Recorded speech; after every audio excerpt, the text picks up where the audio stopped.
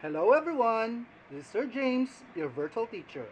Welcome to our math video tutorials. Ngayong araw ay pag-aaralan natin ang tungkol sa finding the greatest common factor or the GCF, finding the least common multiple or the LCM, and reducing fractions to lowest term.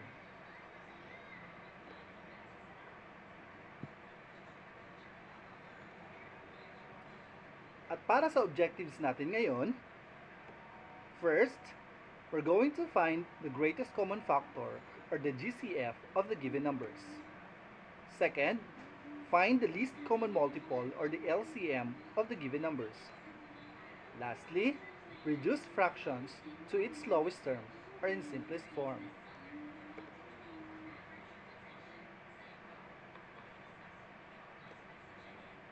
Simulan natin sa finding the greatest common factor or the GCF. The greatest common factor, the GCF, is commonly used when reducing a fraction into its lowest terms. Example, find the GCF of 6 and 12. Meron tayong iba't ibang paraan para malaman ang GCF. Isa na rito ang tinatawag nating listing method. Dito, ililista natin ang lahat ng mga factors ng ating mga given numbers. Ngayon, ililista natin ang factors ng 6 and 12.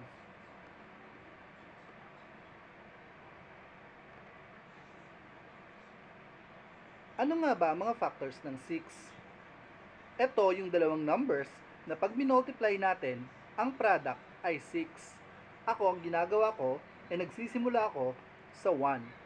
So, unahin na natin ang factors na 1 times 6. Ano pa? Pwede rin ang 2 times 3. So, ang mga factors ng 6 ay 1, 2, 3, and 6. Kung mapapansin ninyo, ang lahat ng factors ng 6 ay divisible din sa 6. Ano naman ang factors ng 12? Ang factors ng 12 ay 1 times 12.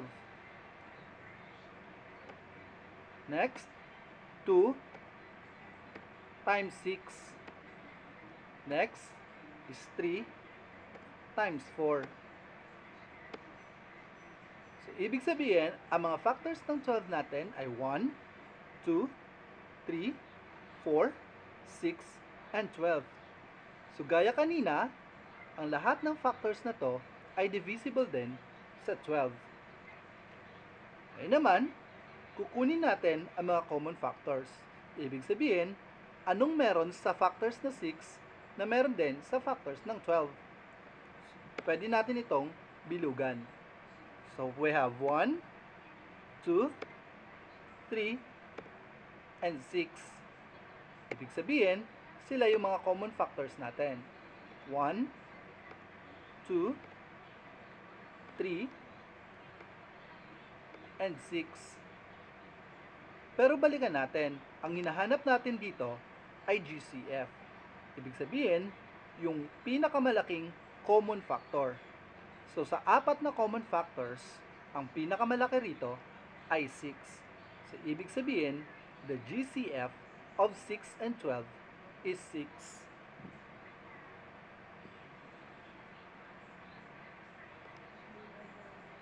Another example, find the GCF of 8 and 20. Gamit ulit ang ating listing method. Ililista natin ang factors ng 8 at factors ng 20. So, ano-ano ang mga factors ng 8? Ang factors ng 8 ay 1 times 8, 2 times 4.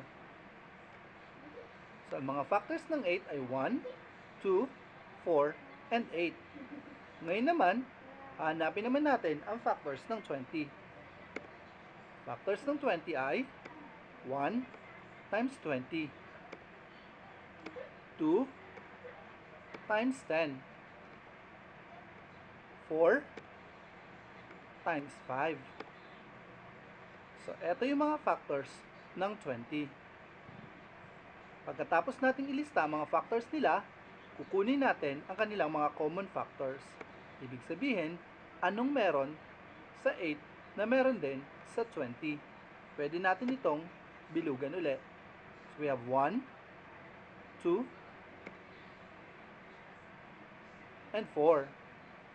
So sila ang ating mga common factors. 1, 2, and 4.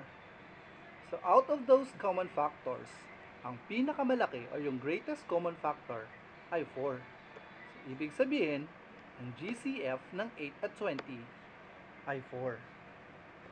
Nakuha po ba ang paghanap ng GCF?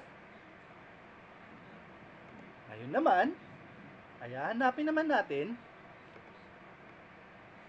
ang least common multiple or LCM.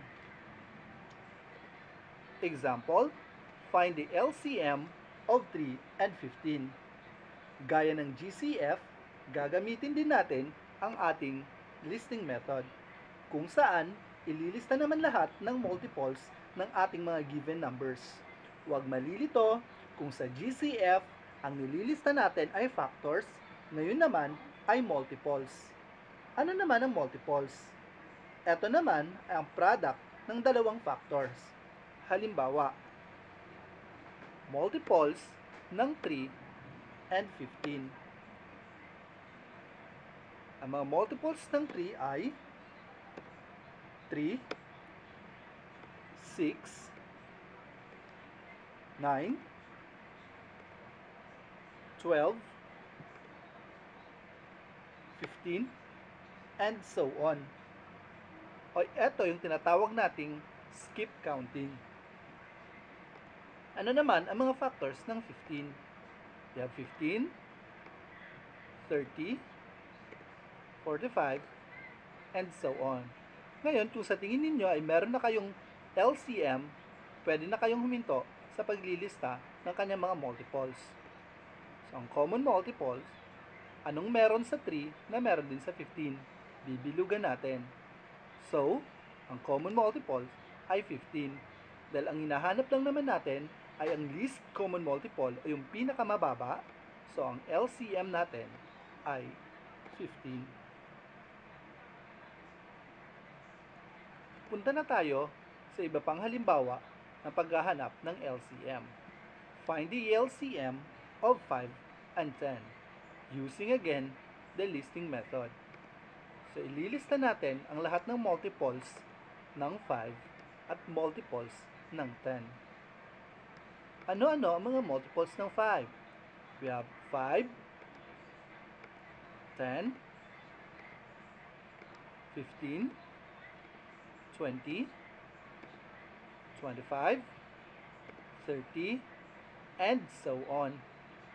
Ano naman ang mga factors ng 10? Ang factors ng 10 ay 10, 20, 30, and so on. Ngayon, titingnan natin kung ano yung mga common multiples. Anong meron sa 5 na meron din sa 10?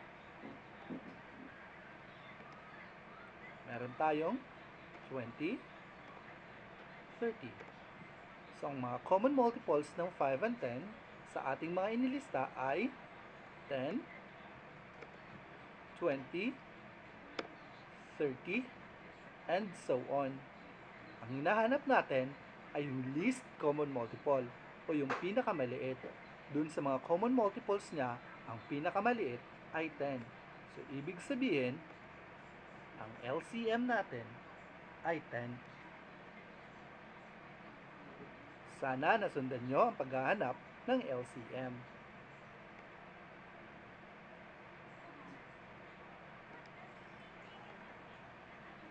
Ngayon naman, tuturuan ko kayo ng iba pang paraan kung paano hanapin ang GCF, LCM, pati na rin ang lowest term ng ating given numbers, gamit lamang ang isang technique. Ito ay tinatawag nating 3-in-1 technique. Dahil sa method na ito, tatlo na kaagad ang makukuha natin. GCF, yung LCM, pati lowest term. Ito ay tinatawag nating continuous division o tinatawag nilang ladder method. Example, find the GCF, the LCM, and the lowest term of 12 and 16. So ililista natin ang 12 at 16. So gagamitin natin ang continuous division. Ito yung tinatawag nilang continuous division symbol. Yung parang pabaliktad na division symbol. Okay, maghahanap tayo ng number na pwedeng mag-divide kay 12 at kay 16. At ang ginamit ko ay 2. Pwede tayong gumamit ng iba pang numbers na pwedeng makadivide sa 12 and 16. So halimbawa, ang ginamit natin ay 2. I-divide natin ang 12 sa 2. 12 divided by 2 is 6. Susulat ang 6 sa ilalim ni 12. Ngayon naman, si 16. 16 divided by 2, the answer is 8. So, ang ating bagong numbers ngayon ay 6 and 8. Tingnan natin kung meron pang common sa dalawa. So, dahil may common pa ang 6 at 8, pwede itong i-divide sa 2. 6 divided by 2, the answer is 3. 8 divided by 2, the answer is 4. So kung mapapansin ninyo, ang 3 at 4 ay wala ng common factor. So ibig sabihin, hanggang dito na lang ang ating procedure. Ngayon, asan dyan ang GCF? Ang GCF natin ay ito, yung nasa gilid. We're going to multiply this one by this one. So 2, the GCF is 2 times 2 is equals to 4. So again, the GCF is 2 times 2 is equals to 4. Ngayon, nasa naman dyan ang LCM? Ang ating LCM ay ito, at ito. Pag multiply lang natin yan, makukuha na natin ang LCM. Ibig sabihin, have 2 times 2 times 3 times 4. So 2 times 2 is equals to 4. 4 times 3 is equals to 12. 12 times 4 is equals to 48. So ang ating LCM ay 48. So pagpalagay natin ng ating fraction ay 12 over 16. So ang ating LCM, ang lowest term naman natin dyan ay 3 and 4. So ang ating lowest term, 3 over 4. Eto. Para mas maunawaan pa natin, narito ang iba pang examples. Find the GCF, the LCM, and lowest term of 8 and 40. So again, susulat natin yung 8 at 40. Ano ang common factor ng 8 at 40? Yun ang i-divide natin sa kanila. So halimbawa, ang ginamit ko ay 2. So pwede nating i-divide. 8 divided by 2 is 4. 40 divided by 2 is 20. So kung mapapansin ninyo, ang 4 at 20 ay meron pang common factor. Ang ginamit kong common factor ay 2 ulit.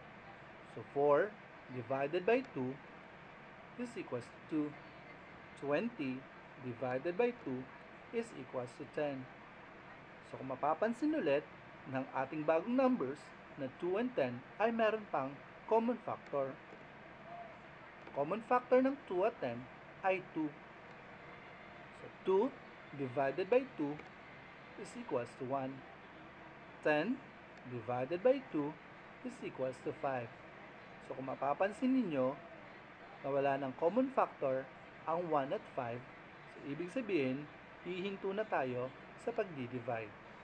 Ngayon, nakikita na natin ang GCF. Ang ating GCF ay itong mga numbers na nasa gilid. So 2 times 2 times 2. 2 times 2 is equals to 4. 4 times 2 is equals to 8. Ibig sabihin, ang GCF ng 8 at 40 ay 8. Asa naman dyan ang LCM? Gaya kanina, ang ating LCM ay ito, ito, ito, ito, at ito.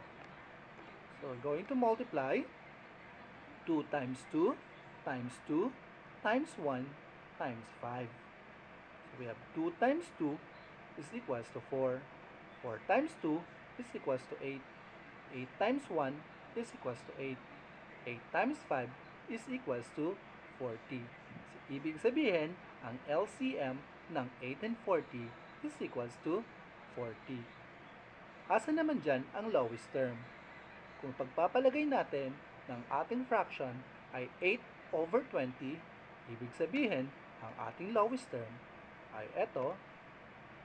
So yung 1 ang ating numerator at 5 ang ating denominator. So the lowest term of 8 over 40 is 1 over 5 or 1/5. Nakuha po ba ang aking pagpapaliwanag? Ngayon naman, subukan nga natin kung natuto ka sa araling ito. Maaari mong sagutan ang mga sumusunod na katanungan sa pamamagitan ng pag-post ng video ito. Dahil sa susunod kong slide ay ipapakita ko ang tamang sagot dito. Complete the table by finding the GCF and the LCM of the given numbers.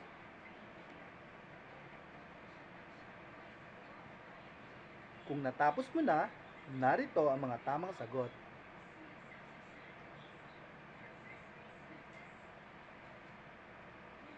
Tama ba ang mga sagot mo?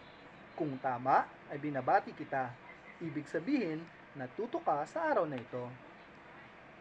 Hanggang dito na lamang, hanggang sa susunod ulit nating video tutorials. Again, this is Sir James, ang inyong virtual math teacher. Maraming salamat. Paalam!